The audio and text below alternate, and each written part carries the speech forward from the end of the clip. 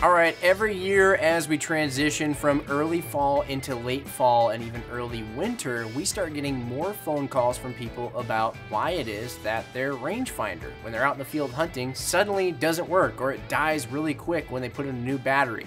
That has everything to do, unfortunately, with the chemistry of the battery inside the rangefinder reacting to the colder temperatures that you're experiencing, and not actually the rangefinder itself. All batteries rely on chemical reactions to work and power the electronics that we have them in.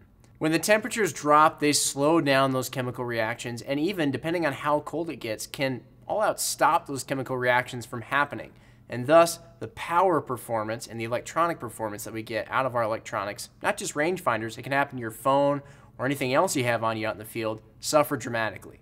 We've seen it time and time again where people will have this issue that their rangefinder continues to die in the field. They'll send it into us thinking it's a warranty issue, and once it arrives to us and it's in our nice warm facility here, we pull it right out of the box and turn it on and it works perfectly fine. But again, that's just because the battery has had the time to warm up and those chemical reactions can get to working again. So what can you do out in the field? It's kind of hard to battle the cold when you're out there. Few things that we would recommend people do is just trying to avoid having your rangefinder dangling out in the bitter cold all on its own.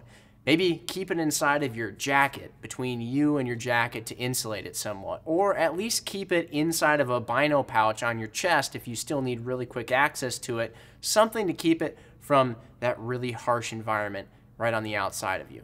Know a couple of guys that I work with down in the tech support area even keep them in their armpits. It's really warm in there.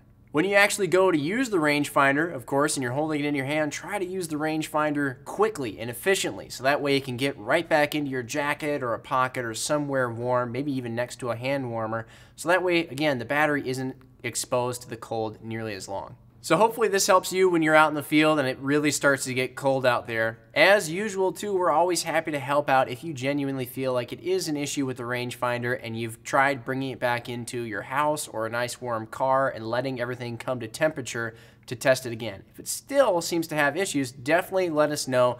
Everything we have is covered under the VIP warranty for life, and that includes electronics. So even if you do have an electronic issue way down the road, that's all right, we got you covered. If you have any other questions or comments or anything about rangefinders or other optics, as usual, let us know in these comments below. Hit us up on social media, phone, email, whatever you like best. We're happy to help you out there too. Thank you, as always, for asking these questions. We appreciate it. Hopefully you like these videos. Let us know if you want to see any more on any specific topics. Otherwise, we will see you next time, and happy hunting out there.